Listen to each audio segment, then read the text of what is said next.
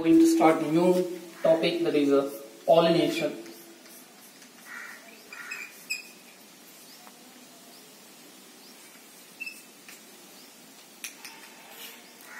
So what is pollination? Transfer of pollen grains from anther to stigma or ovule, that is called pollination. What is pollination, ma'am? Transfer of pollen grains from anther to stigma or ovule, that is called pollination.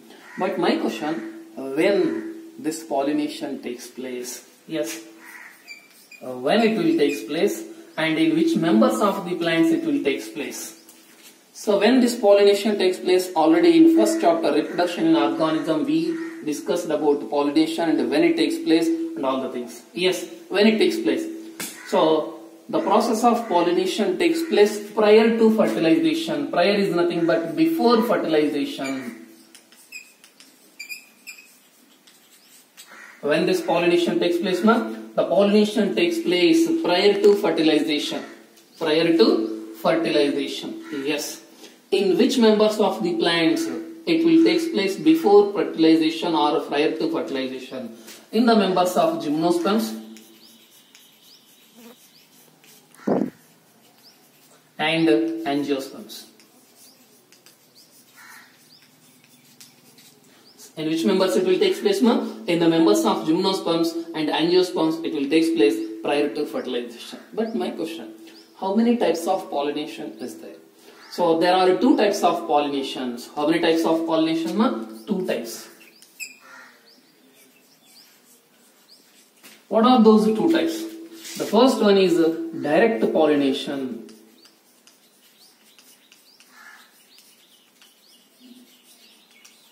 Which one, ma'am? Direct pollination. And the second one is indirect pollination.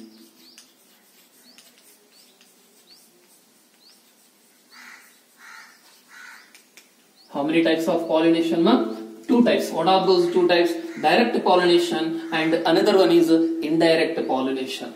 Yes. What is the direct pollination and what is indirect pollination? In which members we can observe the direct pollination and in which members we can find out or observe indirect pollination? Yes. Now, direct pollination. The pollen grains which are transferred directly to the micropyle of the ovule, that is called direct pollination. What is direct pollination? The pollen grains which are transferred to the micropyle of the ovule directly, that is called direct pollination. Yes, in which members we can find out this direct pollination? In the members of gymnosperms. In which members, ma'am? In the members of gymnosperms we can find out direct pollination. You may get one doubt, sir, how it is a direct pollination? See, in the members of gymnosperms, the ovules are not surrounded by ovary walls. Ovary walls are not present. That's what. So, whatever the ovules which are present in the gymnosperms, those are naked ovules. So that the released pollen grains directly reach the micropyle of ovule. Hence, this type of pollination is called direct pollination. So what about the indirect pollination? See, indirect. So indirect pollination is observed in the members of angiosperms. Where we can find out indirect pollination? The indirect pollination is observed in the members of angiosperms. Since the ovules are enclosed within the ovary, where, ma'am? In case of angiosperms, ovules are enclosed within the ovary.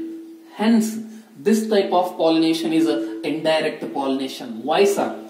So, after reductions of the anther, the released pollen grains do not reach the micropyle of the ovule directly. Why?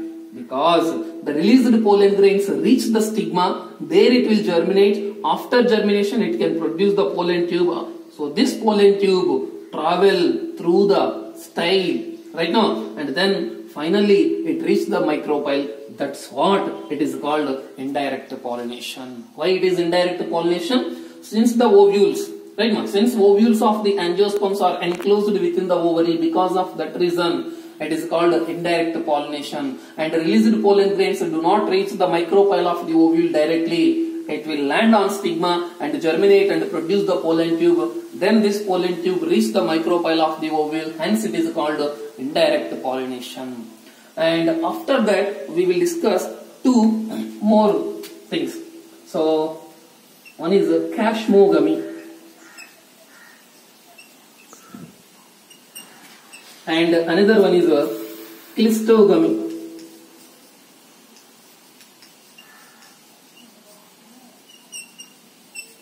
So another two terms, cashmogamy and clistogamy. So my question, what is the cashmogamy? The flowers which are open and their reproductive organs are exposed. Hence those flowers are called cashmogamous flowers and the pollination in them is called cashmogamy. So what is cashmogamy, ma? So the flowers which are open and their sex organs are exposed. Hence, right now those are called cashmogamous flowers. Pollination in them is called cashmogamy. The majority of the flowers, right now, they can bloom or they can open. So which one? Calyx and corolla. Then the sex organs like androecium and gynoecium is exposed. Hence those flowers are called cashmogamous flowers and the pollination in them is called cashmogamy. So what about clistogamy? The flowers which never open, those are called clistogamous flowers. Pollination in them is called clistogamy. What is clistogamy, ma? The flowers which never open. The flowers which never open, those are called clistogamous flowers and pollination in them is called clistogamy. Can you give an examples? Yes. Example: viola, commalina, streptocarpus,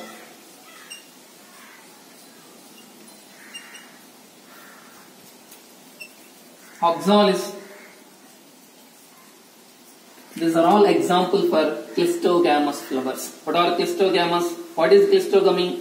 The flowers which never open, those are called clistogamous flowers. Pollination in them is called clistogamy. Example: viola, commalina, streptocarpus, oxalis.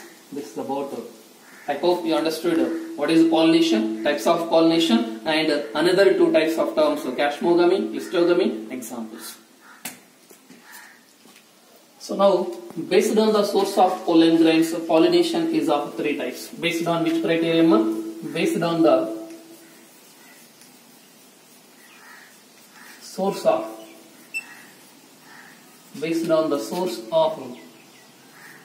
pollen grain,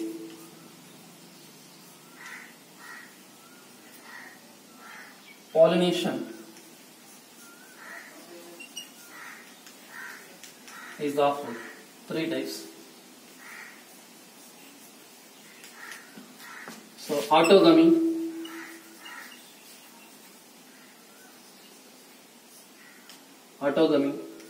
and the second one is the geitonogamy,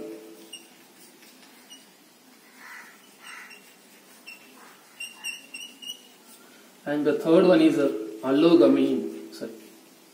xenogamy. It is also called allogamy.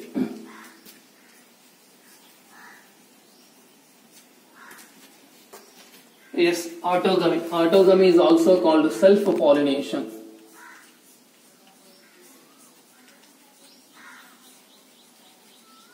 Autogamy is also called self-pollination.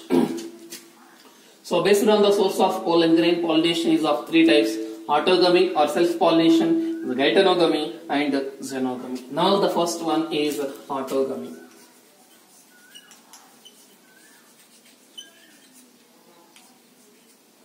So what is this autogamy? Transfer of pollen grains from anther to stigma of the same flower, that is called autogamy or self-pollination. What is this autogamy, ma?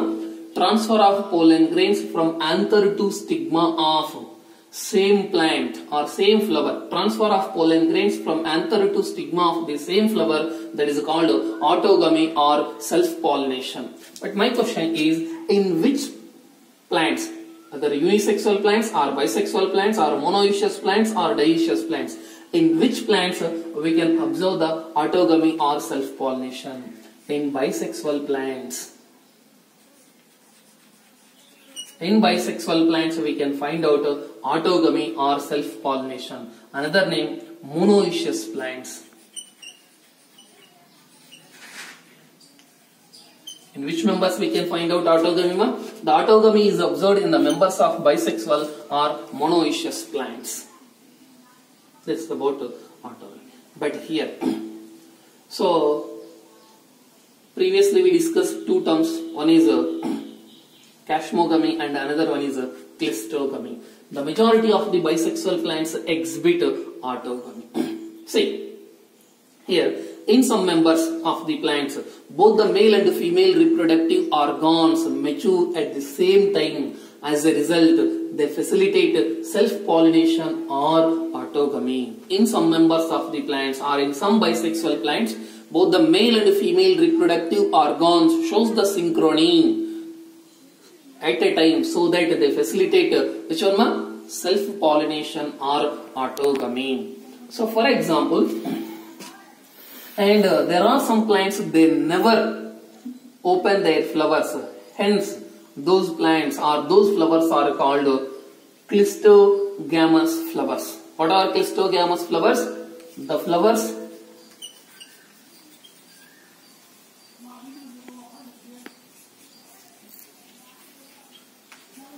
clistogamous flowers. The flowers which never open, those flowers are called clistogamous flowers.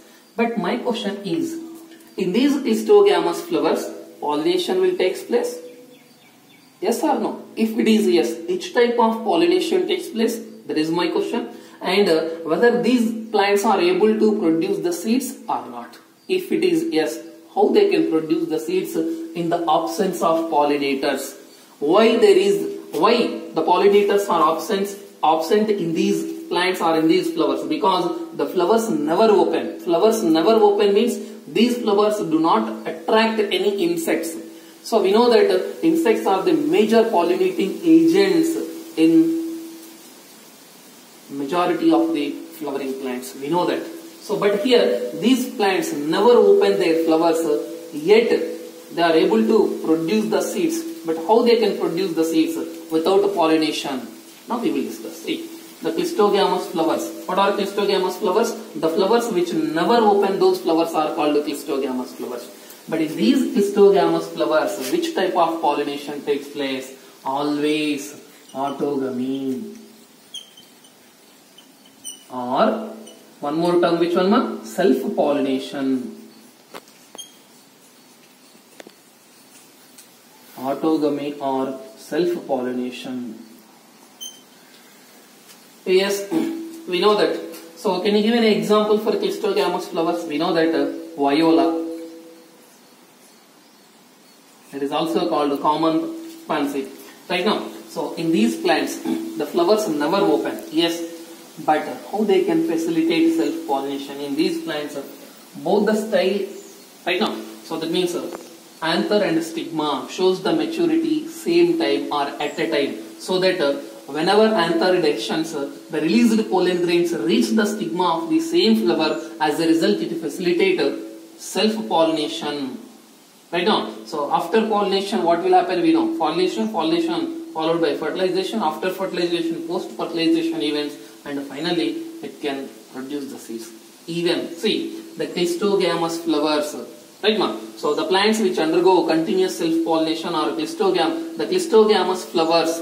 Right now, so in these flowers there is no pollinating agent, yet it can produce the assured seed set. It can produce assured seed sets because which pollination? Self-pollination. This is about autogamy. This is about which one? Autogamy. Now we will discuss about what are the advantages and the disadvantages of autogamy. Shall we start advantages and the disadvantages of autogamy?